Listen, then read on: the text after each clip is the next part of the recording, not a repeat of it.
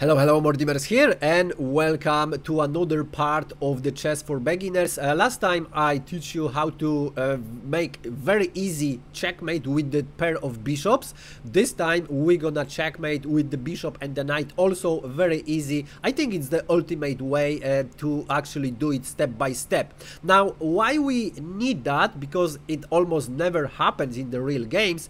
Actually, that's true.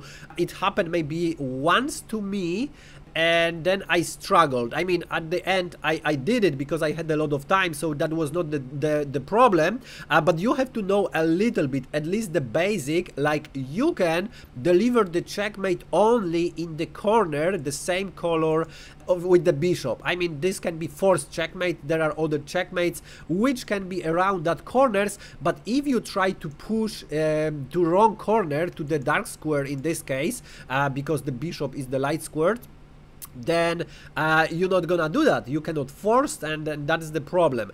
So how to do that? It also will help you to understand couple of ways how to coordinate the pieces, because the bishop and the knight can coordinate really easily, and it can be useful even in the middle game. So without further ado, let's see.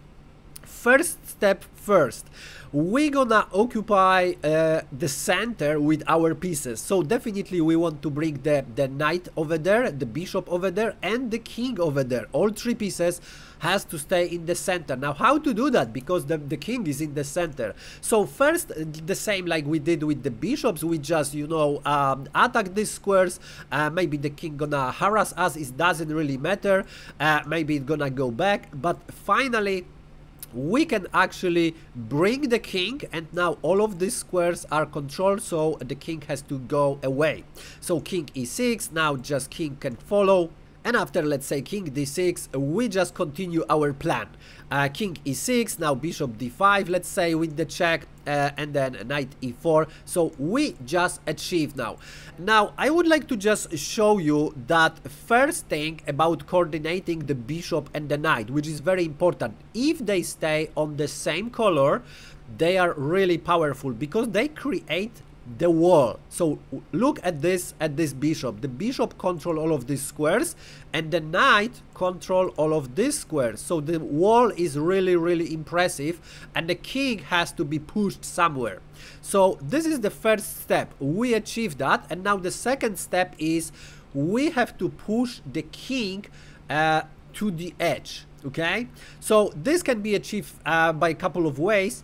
However, I will show you how to do that without, you know, making some interference to the future action, what we're gonna do.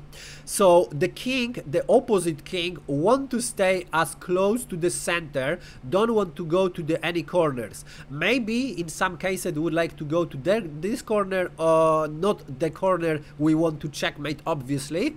But if the king want to go there, I'm gonna show you the ultimate pattern how to just, you know, solve all the problems. So first, of course, we have something like king e7, and now, of course, we could bring the bishop to e6, because this is another pattern where the bishop and the king really control all of the squares around, and we would push the king somewhere there. The problem is we don't really want the bishop to stay on the 6th rank, or the knight, because the 6th rank, in this case it's the 6th rank, it's for the king. The king is going to help to push this king to the corner, to the a8 corner, okay? And the bishop and the knight would interfere with that. So that's what we would like to avoid if we want to keep the thing simple. It's not the bad move. It's possible to play that and still, you know, checkmate, but I'm gonna show you the easier way. Instead of that, I would like you to play something like knight c5. Look at this. The knight controls d7, the bishop controls this square, so the king is forced to go to the edge. So let's say king f8, the king want to go probably to the corner. If not, I will also show you at the end of the video what to do. We have king f6, and now the king even cannot get there, but but I will show you what will happen if the king get there, okay? And this actually, in this position, is the easiest way to remember, is that after king e8, this is the only move, we move the bishop actually to this central square. Now, what we want to do is control h7, just to prevent the king to escaping this way, okay? Which is very important. Now, the king has two ways to go.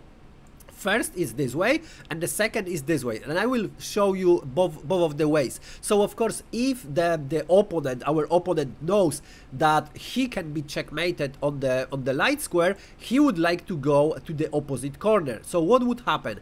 King f8, and now what we want to do is bring the knight to f7 to control the corner, and the bishop is also controlling h7, so all of this not gonna be possible. So in this case we're gonna play knight e6 with check, but it doesn't really matter, and after knight g5 the king gets to h8 and saying, hey, you cannot do anything, but actually after knight f7, as you already see, there is only one move, and now the knight stays here, and the bishop stays on this diagonal. So the bishop, we're gonna make a waiting move, couple of waiting moves with the bishop, and the king has only one square. Above all of these squares, of course, are controlled by the white pieces. So king f8, and now this is what we're gonna do. Bishop h7 controlling g8.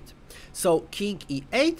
And now this is the time for another step, W pattern. This is quite famous. This is the ultimate pattern to deliver the checkmate.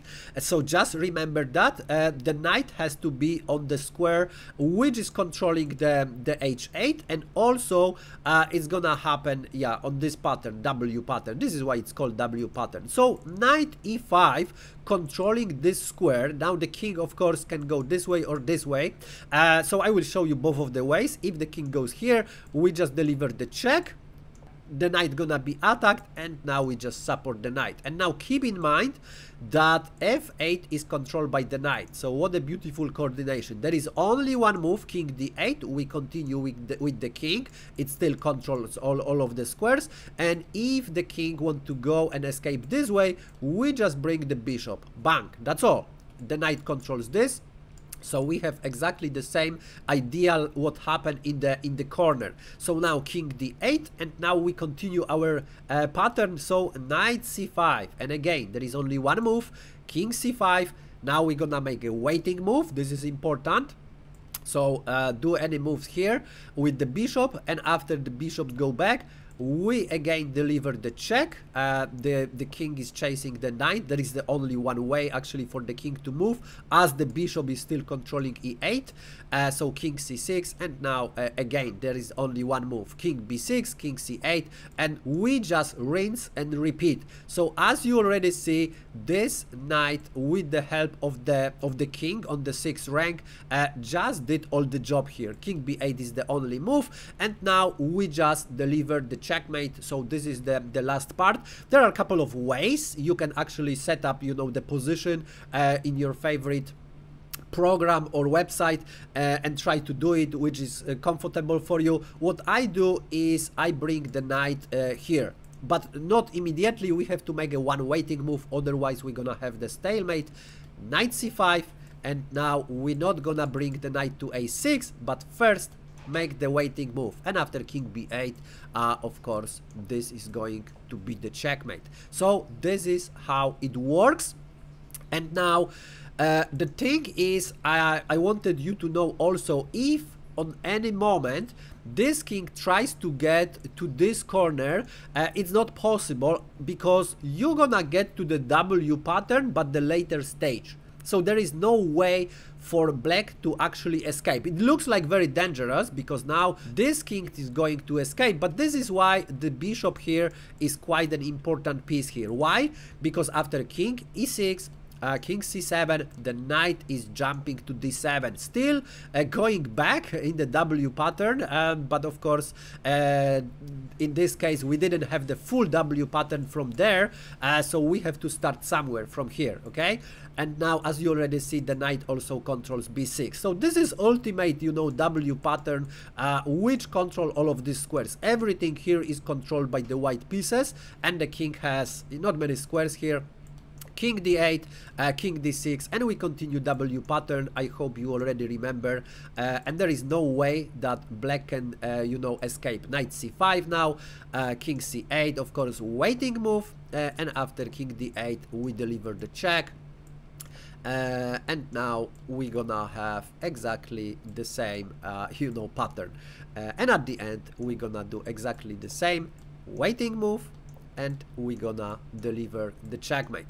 So it looks pretty easy, but there are sometimes the situations where you can screw up the position of your bishop, and this is really painful. So for example, let's say you forgot that it's better to stay with the bishop here to control this square, to control, you know, this diagonal, but if you remember, you are fine, you already can, you know, finish this video. But if you screw up on some stage and the bishop is somewhere else, you still don't need to worry. And now I will show you another very beautiful idea here, because after king d8, it looks like the king can escape here. The same move, we play king e6, the king starts to escape, and it seems like, wow, the king gonna escape. We cannot cover everything. The king gonna escape this way or this way. How to cover all of that? Again, we're gonna do ultimate W pattern. We're going back with the knight to d7. We cover these two squares, but you would say, hey, the king gonna escape now, and what now? And this is the moment where you play with the bishop, and you simply cover this square and this square and this square. You see, everything is covered.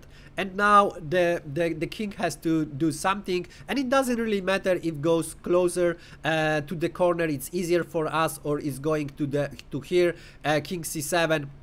Still, now we're gonna go with the bishop d5, control all of these squares, and now we are going to our favorite pattern. So king d8, king d6, king e8, and of course we're gonna have waiting move, bishop c4, still keeping an eye on the f7, king d8, and now we are locking the position of the king. So everything now W pattern, and the king gonna go there, and then we everything know. If the king want to be annoying and try to escape this way, if you are not careful, you know, it can escape, but you don't worry, you have the king in the corner already, and it's nothing can be done here. If the king goes to c8, we continue our pattern, but if the king wants to be annoying, we are in the last stage, so it doesn't really matter, because now we're gonna do exactly the same, just the knight gonna be here on the c8, okay? And keep in mind that this square is controlled by the knight. So there is completely no risk, no problem that the king can escape. King a8, and now bishop c4, of course controlling this square first, and after king a7 everything is forced. We want to bring the knight over there. How to do that? Let's say knight d7, then now comes with the check. We don't even need to make the waiting moves, so it's even easier for us to avoid the stalemate, and at the end we have the checkmate. So W pattern is the ultimate pattern, and in every stage of the checkmating, we can get into that, we can jump into that. If not, that means you do something wrong, and you should practice. So open, for example, lichess.org and set up the analysis, the board, and try to, you know, play against Stockfish on level 8 on the top level, and just, you know, deliver a couple of checkmates. And also what I can recommend, if you play the longer time control game and your opponent doesn't want to give up, you can actually set up this position where you have only the knight and the bishop, and you can actually train that just to remember from time to time, because definitely after you try this, you know, a couple of times, you will remember the pattern, but maybe in 1 year maybe you can forget. But what you have to remember is you can deliver the checkmate in the same color of the bishop square. That is the first thing. And just try to remember there is something like the bishop pattern to drag the king from the wrong corner to the right corner, and that's all. And probably you're gonna figure out, if you have time, to deliver the checkmate. So if you like this video, if you think it's useful, press like. If for some reason you don't like it, press unlike. And if you don't want to miss other videos on my channel, press subscribe, smash the bell button. Thanks for watching and see you in the next one.